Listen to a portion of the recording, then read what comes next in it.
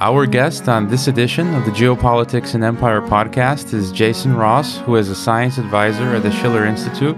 We will be discussing the imperial ambitions of China in Africa and beyond. Don't forget to subscribe to all of our channels and social media, as well as leave us a tip via Patreon, PayPal, or Bitcoin. And now on to the interview. It's great to have you on the podcast, Jason. Thanks for having me. Let's start with the tweet that you have pinned on your Twitter, which is quoting a Chinese ambassador and says, quote, "They want to keep Africa as it was, poor and divided, to be controlled by others. What they worry about is Africa's realization of economic independence with China support. What they worry about is a strong Africa," end quote. I assume they is the West and or the Anglo-American establishment, which includes the EU. So can you talk a little bit about whether China is a new hegemonic empire and whether what China is doing in Africa, Latin America, and beyond is empire building? Well, that quote is from the Chinese ambassador to South Africa, and he made that statement shortly after Rex Tillerson's trip to Africa about a half a year ago, where Tillerson had warned countries in Africa to beware of Chinese influence and to beware of China pulling people into debt traps or into political alliances that they would not be for their benefit. At the time that he said that, he was making the point, the Chinese ambassador was making the point that Chinese finance into Africa is something that Chinese nations have been seeking of their own free will. African countries have programs that they want to adopt. They have infrastructure goals, they have trade goals, they have energy goals. And these nations are looking for partners around the world that they can work with. They're looking to the World Bank. They're looking to the United States. They're looking to the African Development Bank. They're looking to China. They're looking all around.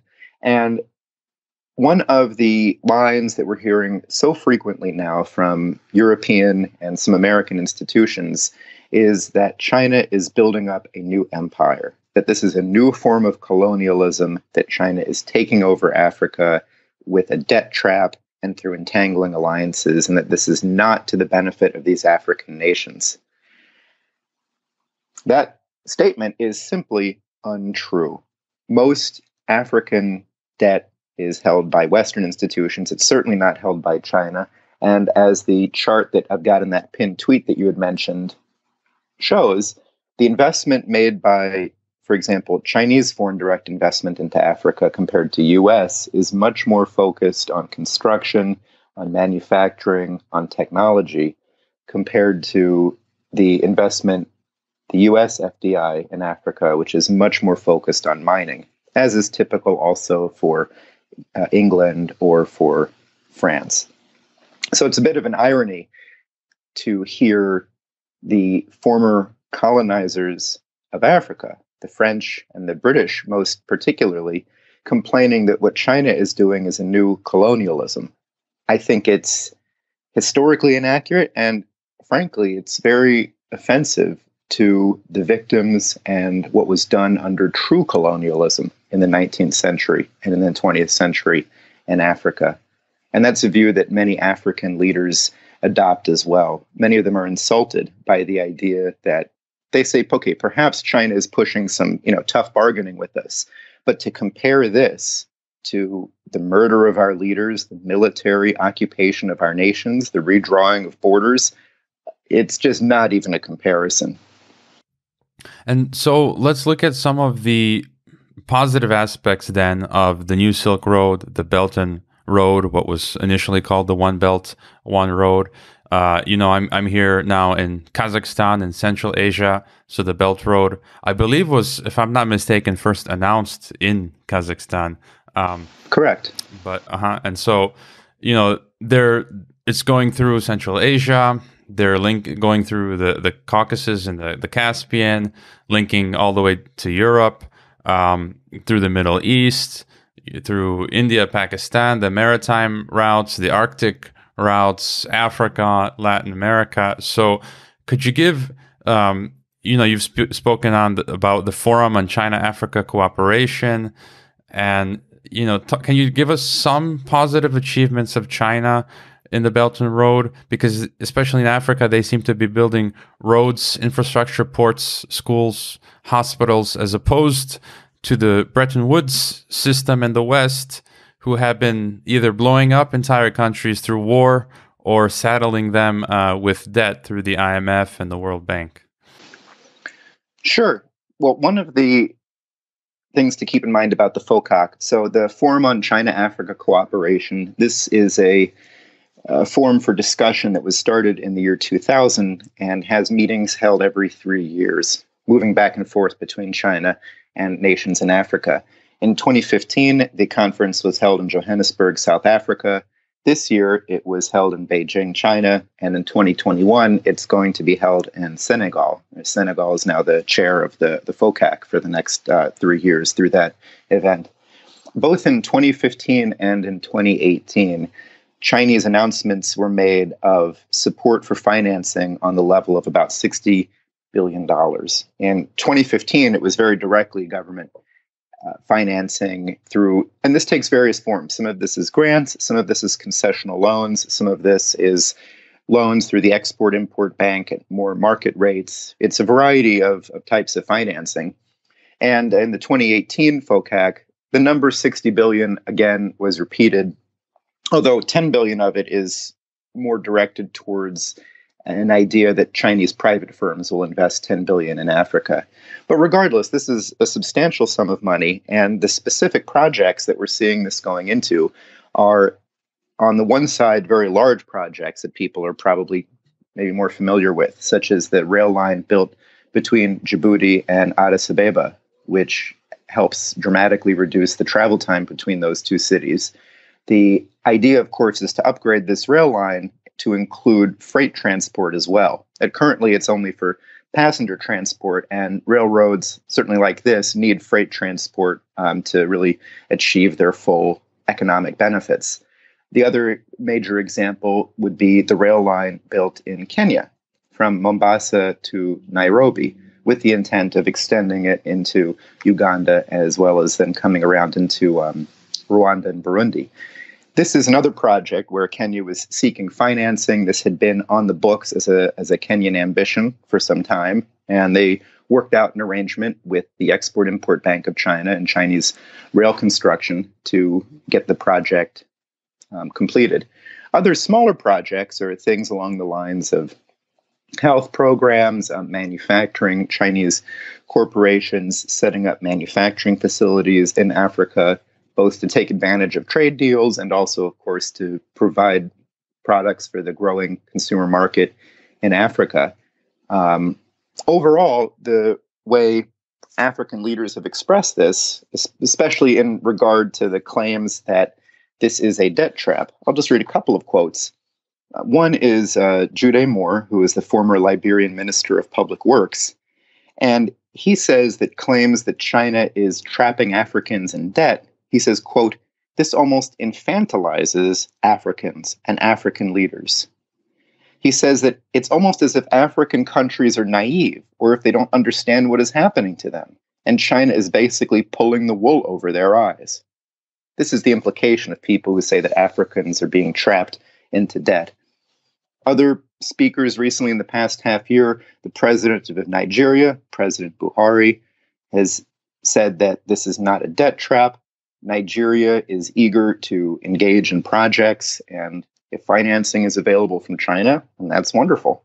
The president of the African Development Bank has said that Africa does not have a continent-wide debt crisis. I mentioned Nigeria. This is another nation where a Chinese rail firm has got the contracts to build high-speed rail up from Lagos up to the north, eventually to join with the Trans-African Highway or the Trans-Sahelian Railroad going from Dakar, Senegal to N'Djamena, Chad. So there's a lot of specific development projects that are moving forward. And in comparison with some of the Bretton Woods institutions, there's a couple of differences. One is the ease of working with Chinese lenders, be it private companies getting financing through the state or through the Chinese Export-Import Bank, et cetera. One is that the time frame is much easier. the time from proposal of a project to getting the loans and getting the shovels in the ground and things moving, you might take only a year or less when dealing with the Chinese, whereas when working through the World Bank, you're probably going to be spending 3 years on the paperwork and the discussion before anything starts getting built. The other major aspect is how tied in development assistance, development financing is with political demands, or what I would say, frankly, are ideological economic demands coming from the International Monetary Fund and the World Bank. For example, the World Bank will not finance coal power plants in any but the most poor of countries on this planet. The World Bank simply will say, we will not do this. This is not carbon friendly. We will not help you develop in this respect. Whereas the Chinese Export-Import Bank it doesn't have that kind of hang-up. Say, you need power. This is a very inexpensive form of power. Sure, we'll provide the financing.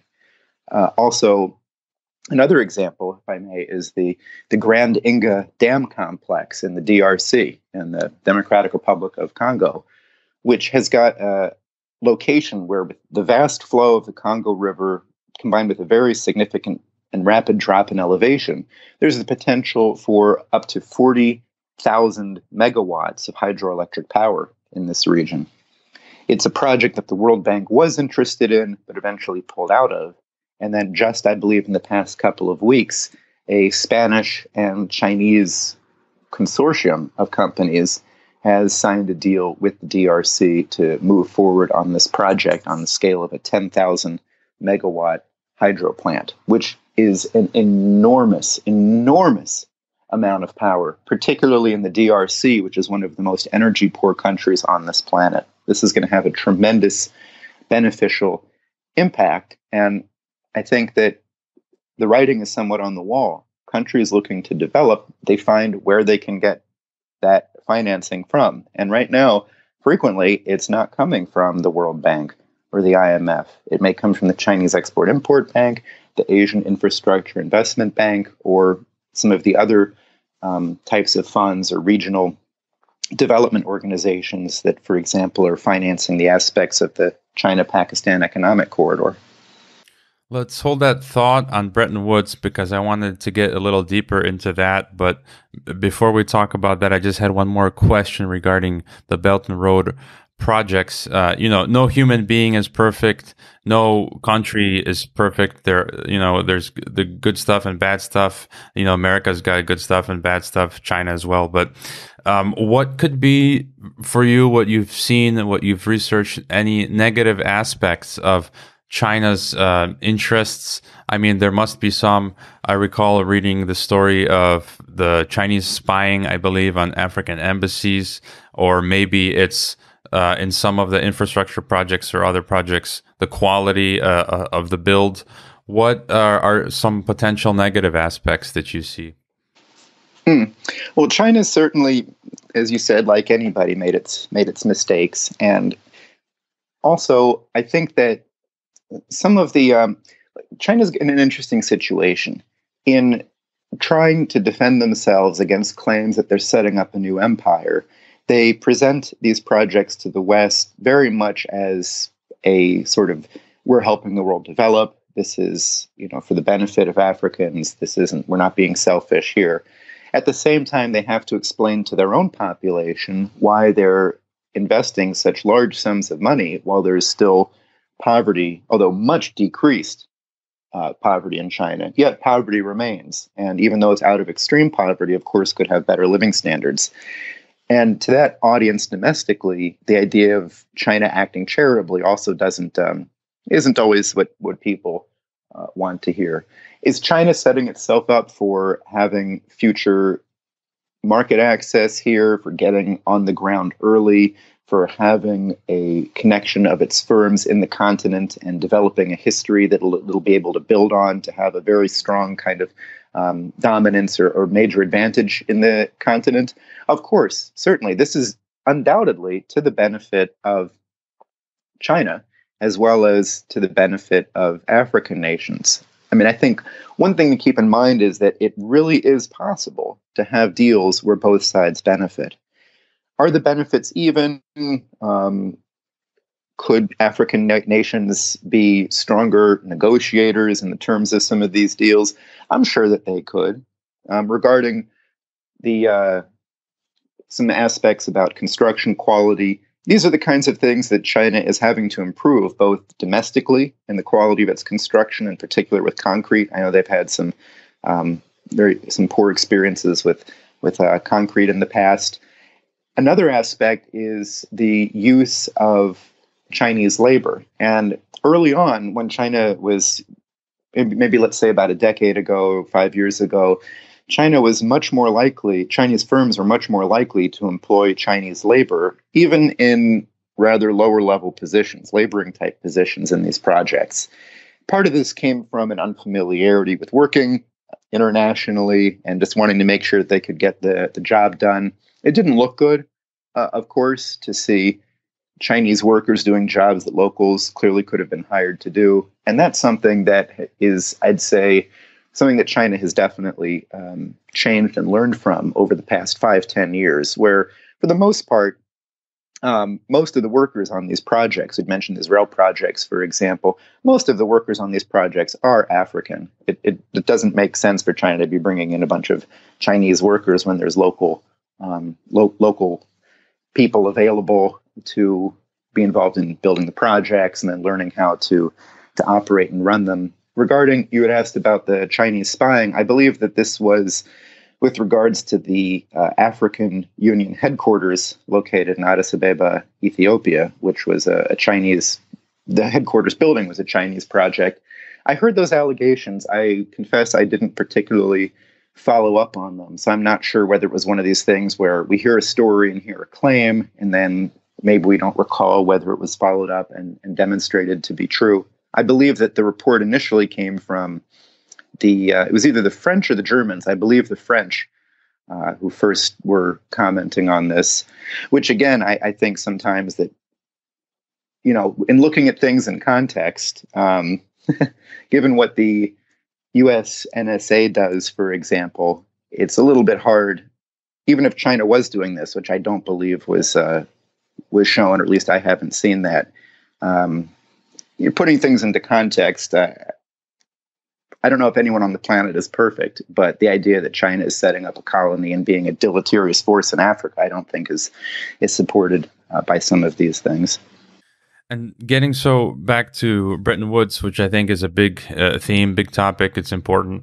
The world's financial and political structure essentially is built on the Bretton Woods since the 1940s. And, I see it. It was built by the Atlanticists, the US, the Europeans, the British, who set up this system, the IMF, the World Bank, the WTO, the United Nations, and so forth. And we've previously interviewed the economic hitman, John Perkins, who basically explains how Bretton Woods is used as a sort of a vehicle. It is a debt book diplomacy, which the US and the Europeans have used through these institutions, where they've given third world countries loans that intentionally they knew they couldn't pay back. And once these countries defaulted on these loans, these institutions would pick up the collateral, which were real assets, natural resources, industries in these foreign countries. And so it seems like Bretton Woods is on its last legs, and we see China building a parallel system, Russia included, Eurasia. They have the Shanghai Cooperation Organization, the Asia Development Bank. They just recently opened the Shanghai Gold Exchange, which will allow yuan to be used for payment for petroleum, the Eurasian Union, and so on and so forth. So what's your take on the death of the Bretton Woods system, this new system being built by China, and whether there's a possibility for synergy, because we've seen China added as a reserve currency to the IMF basket of currencies, or will there be conflict? Will Bretton Woods, you think, disappear and be replaced by China? And basically, will China be able to break the Mackinder model of geopolitics that has been played by the US and Europe for the last century? Well, I think that really is the central issue of our day. And it's one where the decision lies not purely in China's court, where China can do what China's doing, but this is a decision truly to be made by the Western nations, in particular by the United States, and through a collaboration between, let's say, the United States, Russia, China, and India, as proposed by the Schiller Institute, a new Bretton Woods conference could be held to right some of these wrongs and to address some of the compromises made in the initial Bretton Woods agreements. I think that it's important when looking at the reporting by John Perkins on how loans were used to create debt on purpose, that this has a rather specifically British type of pedigree. The financial empire, still run from the City of London, has as its basis financial power, the creation of financial arrangements, the control over financial institutions, such that today, London is a much larger center of world trade, larger section of financial flows than Wall Street. If we look, as the documentary The Spider's Web has shown, at illegal money flows around the world, tax havens, these are almost all British or supposedly former British offshore locations. And I want to take this back to the dispute that took place at the creation of the original Bretton Woods in 1944. And in particular, at the difference in outlook between US President Franklin Roosevelt and British Prime Minister Winston Churchill, who during their meetings and discussions during the course of World War II found that they had some significant areas of disagreement. I'd like to read a few paragraph quote from a book that was written by Elliot Roosevelt, Franklin Roosevelt's son, who accompanied his father to a number of these meetings with Churchill. So Roosevelt says to Churchill, quote, "I am firmly of the belief that if we are to arrive at a stable peace, it must involve the development of backward countries, backward peoples. How can this be done? Well, it can't be done, obviously, by 18th century methods." Now, Churchill butts in. "Who's talking 18th century methods?" Churchill asks. Roosevelt responds, "Whichever of your ministers recommends a policy which takes wealth and raw materials out of a colonial country, but which returns nothing to the people of that country in consideration. 20th century methods involve bringing industry to these colonies. 20th century methods include increasing the wealth of a people by increasing their standard of living, by educating them, by bringing them sanitation, by making sure that they get a return for the raw wealth of their community." Churchill says, "You mentioned India." Roosevelt, "Yes, I cannot believe that we can fight a war against fascist slavery and at the same time not work to free people all over the world from a backward colonial policy." So Roosevelt and Churchill had a very different outlook for what the post-war world would be like. Roosevelt pointed towards U.S. policy towards the Philippines, which had planned independence from the United States on schedule, and along the way, full-on development. He contrasted that with Churchill's idea of maintaining the British Empire. So when the Bretton Woods Conference occurred, compromises were made. Roosevelt did not really get what he wanted in setting up the purpose and mission of what we'd call today the Bretton Woods institutions, the IMF, and what we call today the World Bank, or the Bank for Reconstruction and Development. These institutions were intended, under Roosevelt's idea, to assist with development, to give loans at reasonable interest rates, and only to give loans. The World Bank was only to give loans that would expand the productivity of a nation. It wasn't to pay off past debt. Use these loans as capital investments to grow. Now, unfortunately, Roosevelt died. The post-war world was not what he would have hoped. We would not have had the Cold War, which was an unnecessary conflict in many ways, had Roosevelt survived rather than Truman coming in. And I think that what we have today is an opportunity to address some of these errors in the original creation of the Bretton Woods in 1944, which system was partially broken down in 1971. In fact, in large part, We still have the IMF and the World Bank, but a major aspect of the Bretton Woods agreements was for long-term stability for development through a fixing of exchange rates between nations. After the British did some shenanigans in the 60s with the value of their pound, Nixon took the dollar off of a gold value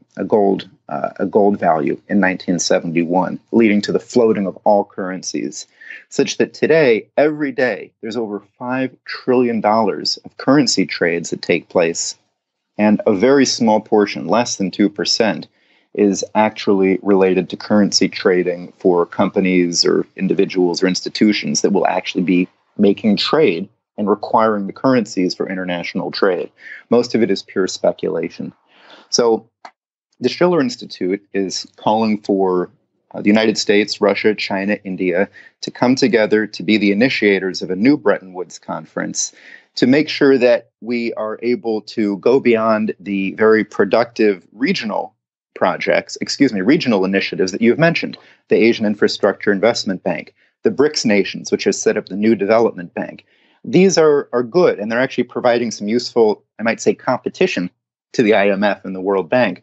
But let's go all the way and rethink and recreate, as it were, these Bretton Woods institutions and the Bretton Woods system itself. Let's return to a stability of exchange rates. Let's turn away from financial speculation as a growing portion of world economy and invest instead and orient our policies and our economic systems towards physical economic development based on what we all have in common as human beings, our ability to discover how nature works and use that improved knowledge to improve our living standards and improve our ability to learn even more, which today I would think points us towards research on nuclear fusion and on space as areas of potential really wonderful returns and of a great potential for international cooperation.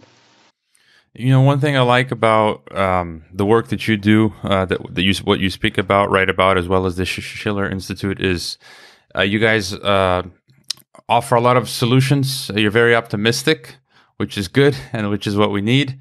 And you know, I'm also going to ask about the worst case scenario because Graham Allison recently put out a best-selling book, Thucydides' Trap, where he looks at 16 past empires and where 12 of the 16 went to war, 4 did not, as one empire declined and the new powers rose. And so you mentioned this new Bretton Woods, which we all hope for.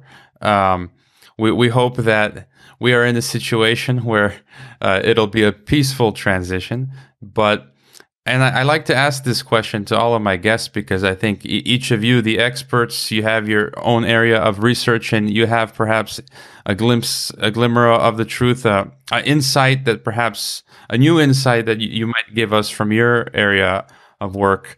What is if things go awry? What do you think worst case scenario that can happen? Can we have a wider war? Well, the worst case scenario is indeed terrible. You mentioned the optimistic view of the Schiller Institute, of its founding president, Helga Zepp LaRouche. It's true, we have an optimistic outlook, but that is not one where it's sort of a view that this is definitely going to happen.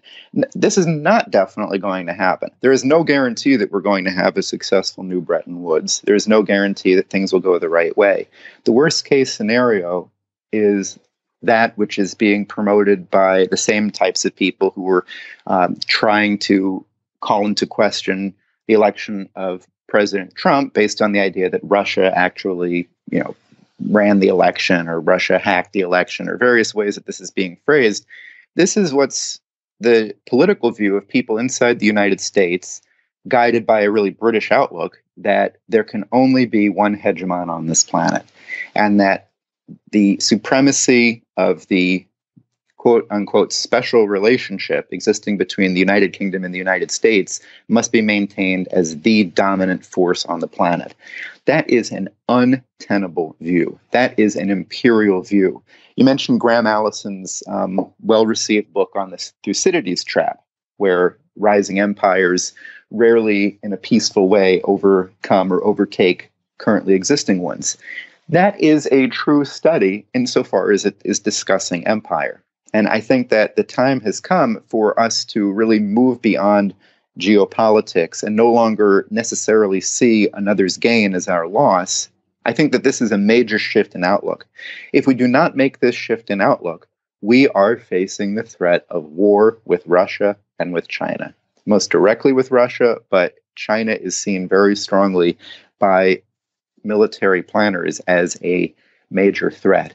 The recent withdrawal from the INF Treaty, the Intermediate Weapons Treaty, this is a potential danger. The expansion of NATO. If you take a look at the recent speeches by both Merkel at the European Parliament and then Macron in France at the celebration of the end of World War I, both of those leaders, Merkel and Macron, spoke about the need for a European army, or in Macron's case, a European empire.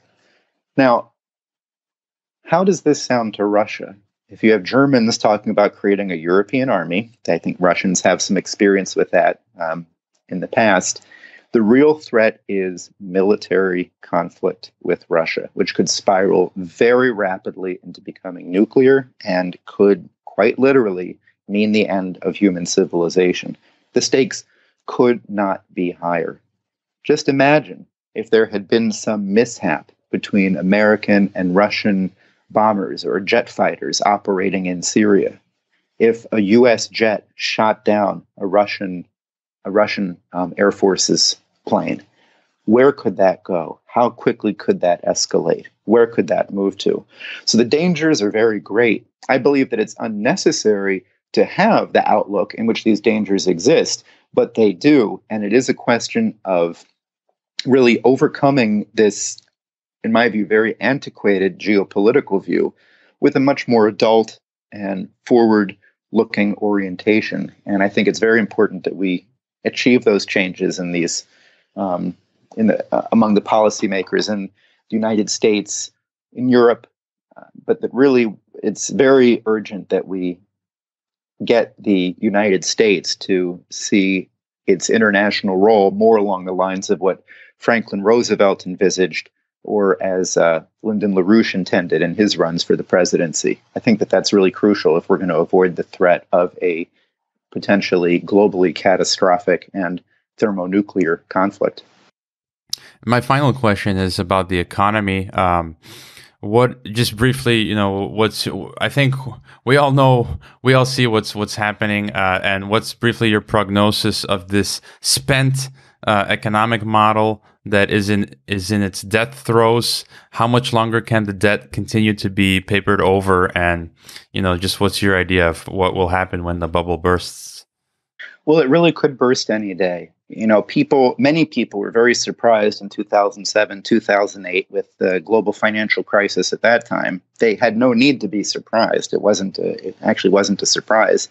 But today, the levels of corporate debt, for example, are at least 50% higher than they were back at that time.